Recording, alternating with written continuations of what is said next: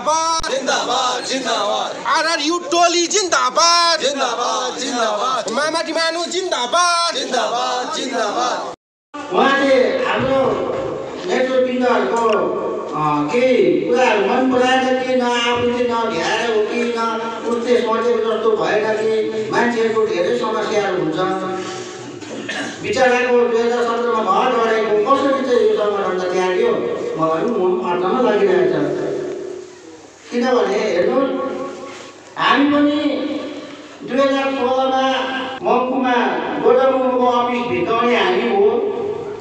3.5 वर्ष केस गर्यौं हामीलाई पार्टीले केही गर्नु सकेन थिएन पनि केही शब्द बोलेन भने अहिले पनि फिलहाल पनि तपाईहरु पनि त्यही स्थितिमा बस्नु भएको होला हामीलाई अहिलेसम्म केही भएको छैन बस सन्देश गर्दा केही भयो कि मलाई यसो भागा ल्याउनु मिल्थ्यो कि यो पनि हामीले चिन्ता गर्नुपर्छ किनभने एउटा योद्धा हो योद्धा उहाँले पनि त्याग बलिदान भन्ने पार्टीलाई दिएको छ तपाईँ हामीले मात्र होइन उहाँले पनि दिएको छ हामीले पनि दिएको छौँ तर अब हामीलाई यसरी अचानक परिवारबाट एकजना मान्छे छुटिँदाखेरि त जमिनको लाग्छ अब अर्को पार्टीमा गएको भनौँ भने गएको छैन है र ठिकै छ केही छैन तर म मेरो तर्फबाट म हाम्रो शीर्ष नेतृत्वलाई के रिक्वेस्ट गर्न चाहन्छु भने सायद हाम्रो कतिवटा बिचमा कार्यक्रमहरू गर्नु कार्यक्रमहरू गराइमा हामीले आफ्नो क्याडरहरूको कामको विषय लिएर हामीले चिन्ता गर्यौँ कि हामीले मन्थनको गर्यौँ कि कुनै पनि विषयमा हामीले अहिलेसम्म चिन्तन सभाहरू राखेको छैनौँ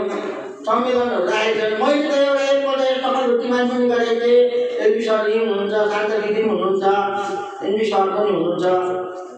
एउटा शक्ति प्रदर्शन गरेर गर्नुको लागि मिटिङ राख्नु ठुलो काहीँ पनि जनसभा राख्नु शक्ति प्रदर्शन गर्नु भनेर तर त्यो पनि भएन है भएन अन्त एउटा जलजगतको समस्या यहाँ के छ भने कलकत्ताबाट तिमीहरू मिलेर चल भन्दैछ यहाँ दार्जिलिङमा तिमीहरू अलिक थाहा मिलेर बस्नु चल्नु भन्छ हाम्रै पार्टीको मान्छेमा अनि खालको पार्टीले गरेर गएको छ हामीले सुन्ने बनाउँदैछ यो त अब सोच्ने कुरा छ यो विषयमा त हाइकमान्डले शीर्ष नेतृत्वलाई यो कुरो रिपोर्ट दिनुपर्छ होइन भने भविष्यमा हामी दुःख पाउँछौँ हामी दुःख अवश्य पाउँछौँ र सरहरूलाई मेडमहरूलाई हामी पार्टीको मेरो तर्फबाट त होइन आरएस दलको तर्फबाट मात्रै होइन सम्पूर्ण दार्जिलिङ टिएमसी पार्टीको तर्फबाट तपाईँहरूलाई हामी हम्बल रिक्वेस्ट गर्छौँ चाहे मूलमा फुटेर होस् या किरा परेर एउटा पात झरेको छ त्यो पात आज हाम्रो आरएस भोटबाट झरेको छ अब त्यो पात कसरी झर्यो त्यो पातलाई हामी आगोसो नझरोस् भनेर त्यो पातलाई हामीले मोलझोल गर्नुपर्छ कि या केमिकल छर्किनुपर्छ त्यही विषयमा लिएर आज हामीले यस छमेल प्राङ्गणमा मिटिङ राख्न एउटा प्रतिबद्ध बन्यौँ र आज हाम्रो आदरणीय लिडरहरू उहाँलाई पनि हामी धन्यवाद दिन चाहन्छौँ हाम्रो यो यस आरएस भोट खण्डमा हजुरहरूको कष्ट गरेर आइदिनु भएकोमा धन्यवाद दिन चाहन्छौँ अनि हामी युथहरूमा उठिरहेको यो ज्वालामुखी या कसको कस भनौँ हजुरहरूलाई यहाँबाट सानो म के भनौँ या उहाँलाई बिन्ती भनौँ या क्वेसन भनौँ या पछाडिरहेको छौँ आज टिएमसीले श्रीलङ्का किन हुँदै गइरहेको छ यो पार्टीको कारण हो या हाम्रो लिडरहरूको कारण हो यो कसरी आज हाम्रो यो मामाटी मानिसको पार्टी कसरी लङ्गडा हुँदैछ यसको हजुरहरू चाँडै गरेर औषधि गर्ने हजुरहरूको दायित्व बनेको छ किनभने हामी त 2012 देखि नै यो मामाटी मानिसको पार्टीमा माया गरेर केही पाएको छैनौँ हामी पक्का जति पनि आएको यहाँ जति पनि युथहरू छ या पारम्परिक हाम्रो 2-3 जना दाजुभाइहरू छ उहाँहरू पक्का भुक्तो भोग्यो उहाँहरू पक्का टिएमसी पार्टी घाँस फुललाई माया गर्ने दाजुभाइ हो आज हाम्रो दाजुभाइहरू पनि एकदमै निछोड भएर बसेको छ किनभने हाइकमान्डबाट हामीलाई कुनै निर्देश छैन पार्टी कसरी गर्नु इलेक्सन नजिक आइसक्यो पञ्चायत इलेक्सनमा हामीले कसरी जिताउनु कुनै स्ट्राटेजी नै छैन यो आज टिएमसी पार्टी एउटा स्ट्राटेजी नभएको पार्टी बनेको छ र आज म यस प्रकारमा भन्छु हजुरहरूले हामीलाई आज यहाँबाट हातमा मुखमा होइन भाषण मात्र नसुनेर पार्टीलाई कुनै पनि रणनीति स्ट्राटेजी बनाएर जानुपर्छ किनभने हामी जहिले पनि हारिरहेँ भने जहिले पनि कति दिन चाहिँ हामी दाजुभाइहरू भिक्टिम बसेर भिक्टिम भइसक्यो कति दिन भिक्टिम हुनु आज हामी यस पार्टीमा बसेर कतिजना दाजुभाइ दिदीबहिनीको केस पनि फुलिसक्यो र आज हाम्रो दाजुभाइ दिदीबहिनीहरूले पनि सोच्ने कुरा आएको छ हाम्रो लिडरहरूले पनि सोच्ने कुरा आएको छ हामी त खाँटी टिएमसी हो खाँटी माओवादी मानिस हो खाँटी ममता ब्यानर्जीको सिपाही हो आज हामी सिपाही भएर अगाडि बढिरहेको छौँ म हाम्रो दाजुभाइ दिदीबहिनीहरूलाई यही कुरा भन्न चाहन्छु एकजना व्यक्तिले पार्टी छोड्दाखेरि केही पनि हुँदैन किनभने टिएमसी पार्टी त भनिन्छ नि त्यो ट्युमर जस्तो सानो काट्दाखेरि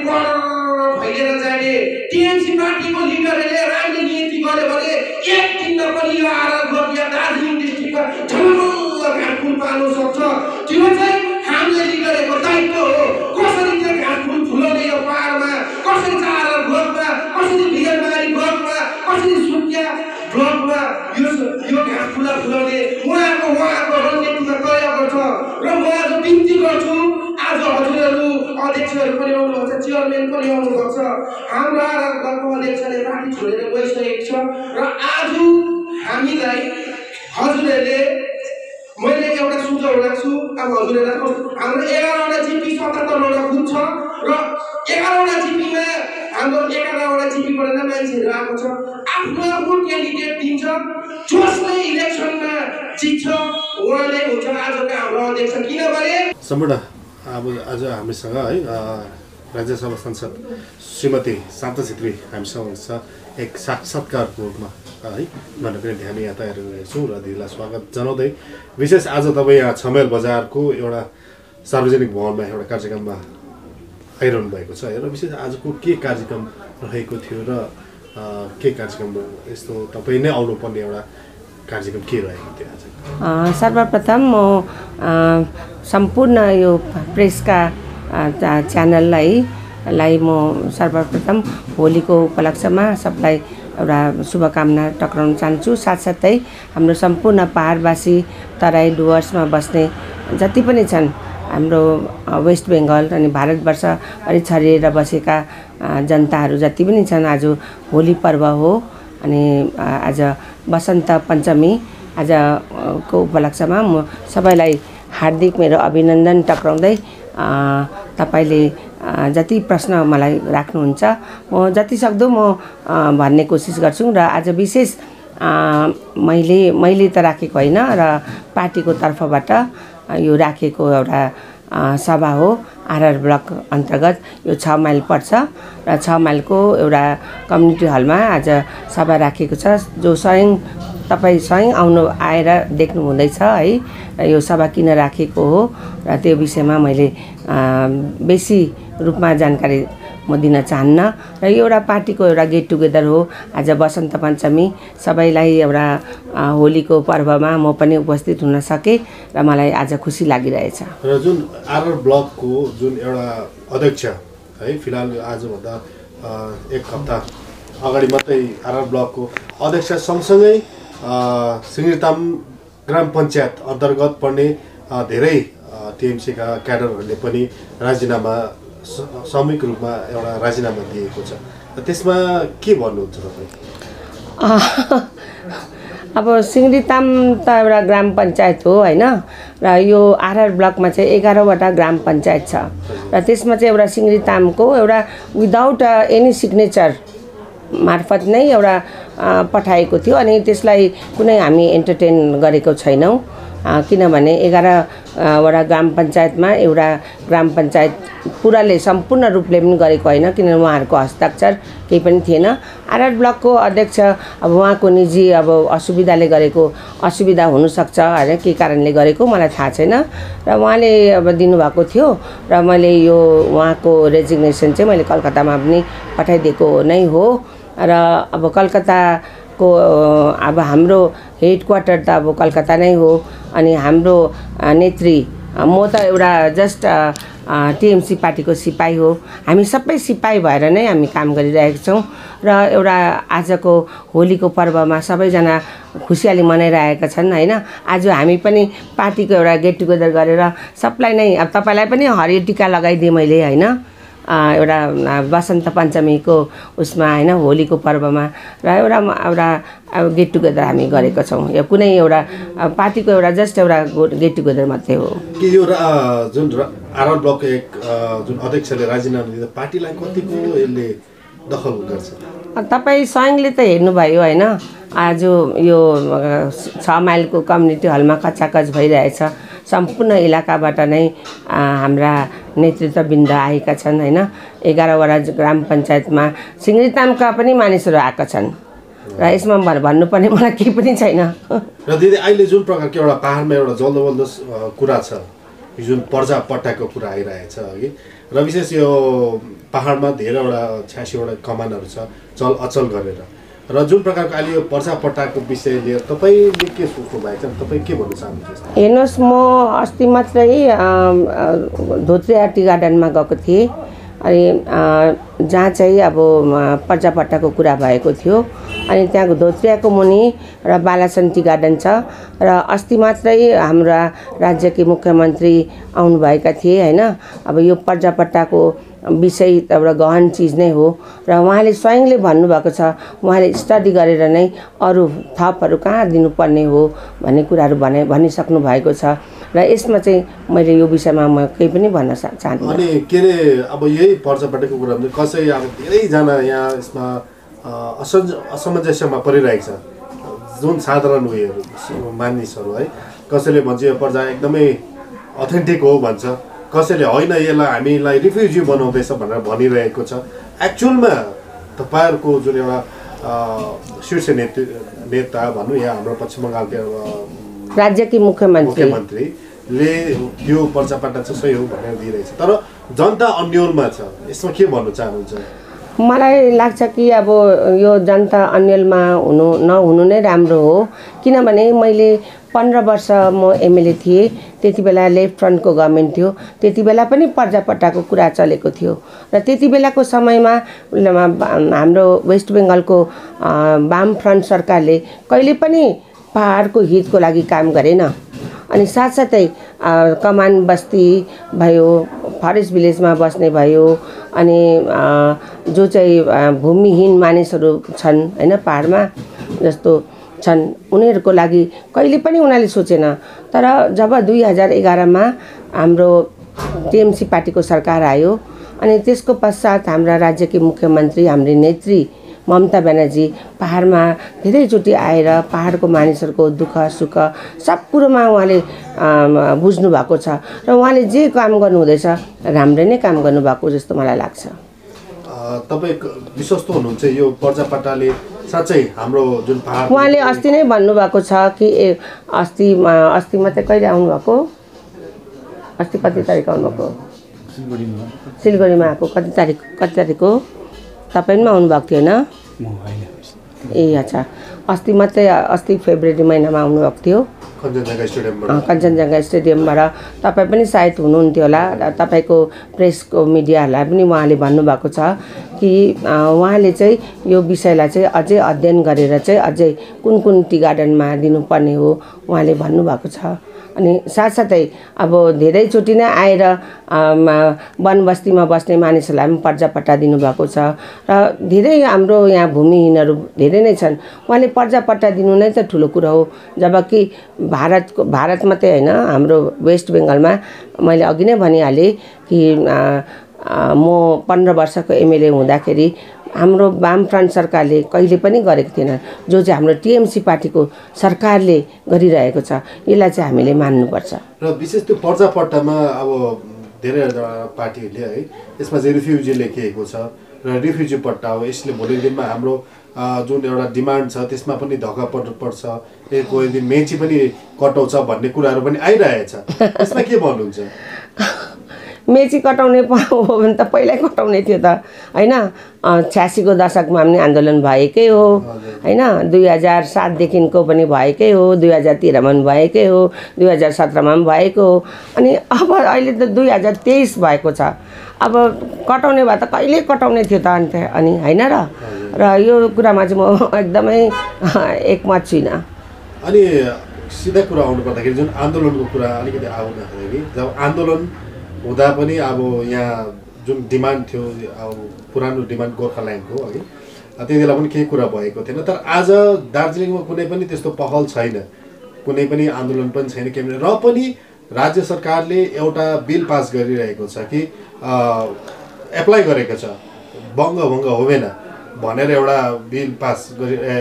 अप्लाई गरिरहेको छ हैन रेजुलेसन पास गरेको हो रेजुलेसन हो त्यो रेजुलेसन हो यो केही पहल नभए पनि यो हैन अब हेर्नुस् भारतको केन्द्र सरकारमा चाहिँ बीजेपी सरकार छ बीजेपी सरकारले चाहिँ बीजेपी पार्टीले चाहिँ हाम्रो पहाडलाई 2009 देखिको अहिलेसम्म पनि झुट्टा राजनीति गरिरहेछ हाम्रो पहाडवासीलाई इमोसनमा एउटा इमोसनली राजनीति गरिरहेछ 3 पटक एमपी जिताएर पठाएको हो नपठाएको हैन तर केही पनि गर्न सकेन र अहिले आएर उनीहरूले अब घरि के भन्छ नि घरि दार्जिलिङलाई पीपीएस दिन्छु भन्छ घरि हामी अलगै उडो बनाउँछु भन्छ घरि नर्थ बेङ्गललाई बिहारसँग गएर एउटा स्टेट बनाउँछु भन्छ यो सबै झुटको राजनीति हो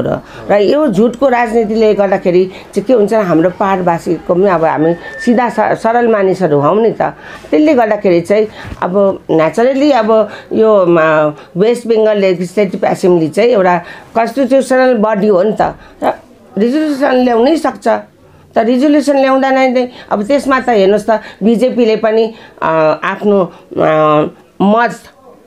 यस पनि भनेको छैन नो पनि भनेको छैन किन चाहिँ भनेन त उनीहरूले विरोध गर्नुपर्ने थियो या त हुनुपर्छ भन्नुपर्ने थियो त किन भनेन त यो चाहिँ म प्रश्न गर्न चाहन्छु बीजेपीको पार्टीलाई बीजेपी पार्टीको एमपीहरूलाई म भन्नु एमपी अनि एमएलएहरूलाई म भन्न चाहन्छु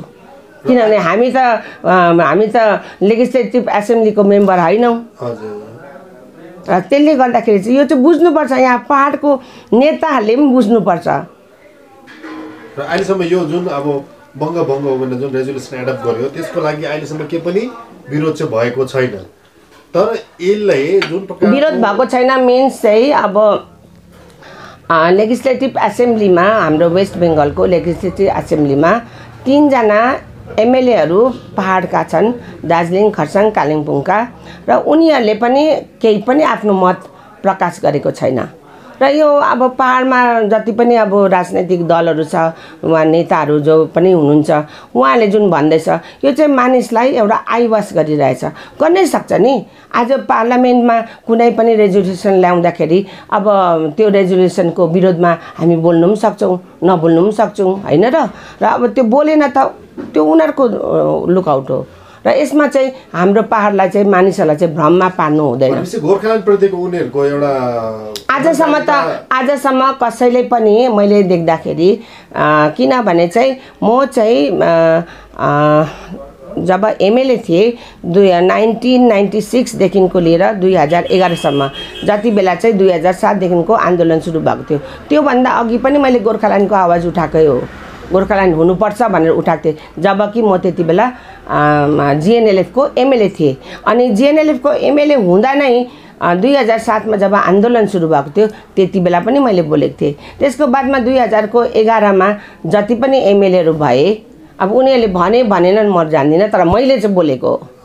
तर अहिले चाहिँ म टिएमसी पार्टीको एउटा नेतृत्वमा छु माने टिएमसी पार्टीमा म अहिले काम गरिरहेको छु जनताको सेवा गरिरहेको छु र हाम्रो टिएमसी पार्टीको एउटा जुन चाहिँ प्रिन्सिपल छ अब्जेक्ट छ त्यसलाई नै फलो गरेर म काम गर्छु भनेपछि अहिलेसम्म जुन प्रकारको एउटा गोर्खाल्यान्डको लागि जुन आन्दोलन गर्दै आइरहेको छ एक साधारण मानिस भनौँ या यहाँको नेतृत्ववर्ग भनौँ तर आज एउटा बङ्ग हुँदैन दार्जिलिङ बङ्ग हुँदैन जुन रेजुलेसन गर्दा पनि कुनै पनि यहाँको नेतृत्वले त्यसलाई कुनै नबोलेको कारण यसले के इङ्गित गर्छ त्यसले गर्दाखेरि हाम्रो पहाडवासी जनताले बुझ्नुपर्ने समय आएको छ बुझ्नुपर्छ भने गोर्खाल्यान्डप्रतिको इमान्दारिता छैन भन्ने के